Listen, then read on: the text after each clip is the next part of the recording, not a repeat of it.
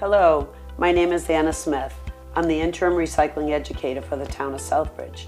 I'm here today with my colleague, Maritza Portalatin. Maritza is an inspector for the health department.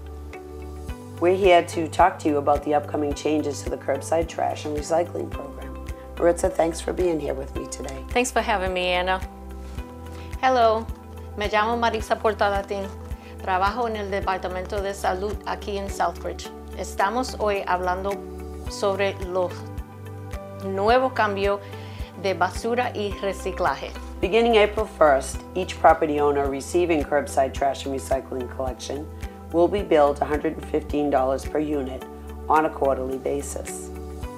Empezando el día 1 de abril de 2024, a cada dueño de propiedad que recibe recolección de basura y reciclaje en la acera, se le facturará $115 por apartamento cada 3 meses. Curbside service includes weekly trash collection and bi-weekly recycling collection, curbside leaf and yard waste collection, yard waste drop-off, and hazardous waste collection events.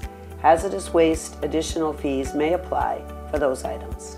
El servicio en la acera incluye recolección de basura semanal y recolección de reciclaje quincenal, y también incluye recolección de hojas y desechos de jardín en la acera, entrega de desechos de jardín y eventos de recolección de desechos peligrosos. Se puede aplicar cargos adicionales para artículos grandes. If you're currently receiving trash and recycling services, you're automatically enrolled. Si actualmente recibes servicios de basura y reciclaje, estás inscrito automáticamente. Trash will continue to be collected every week and recycling every other week on your designated trash day. La basura se seguiría recogiendo todas las semanas y el reciclaje cada 2 semanas, el día designado para la recolección de basura. You will continue to use the same trash and recycling containers. The restriction on the amount of trash you can put out will remain the same, one 64-gallon container. As always, the number of recycling containers you can put out is not restricted. If you want additional recycling containers, you would need to pay for those. Once paid, a recycling container would be distributed to your address. Continuarás usando los mismos contenedores de basura y reciclaje. La restricción sobre la cantidad de basura que puede tirar cada uno seguiría siendo la misma, un contenedor de 64 galones. Como siempre, la cantidad de contenedores de reciclaje que puedes colocar no está restringida. Si desea un contenedor de reciclaje adicional, debería pagarlo. Una vez pagado, usted recibiría un contenedor de reciclaje a su dirección. Bulk and used mattress and box spring collection will be continued to be offered. However, there will be a separate charge. Appointments and payments will be scheduled directly with Casella at 1-800-CASELLA. See thinkreduce.com for the fee schedule for bulk items. Se seguiría ofreciendo la recogida de colchones y artículos grandes. Sin embargo, habrá cargos aparte.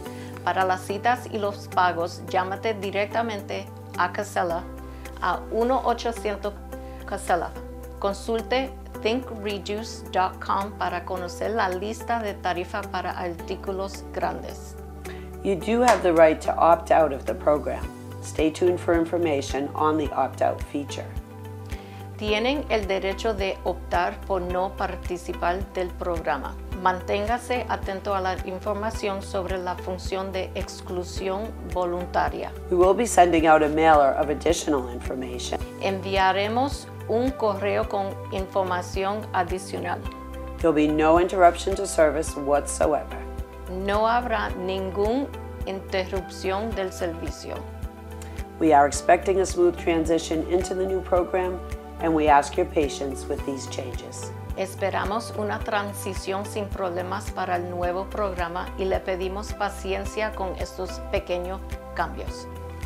Thank you in advance for your cooperation. Gracias por su cooperación. Please see thinkreduce.com for more information. Consulte thinkreduce.com para obtener más información. Gracias, Maritza. De nada, Ana.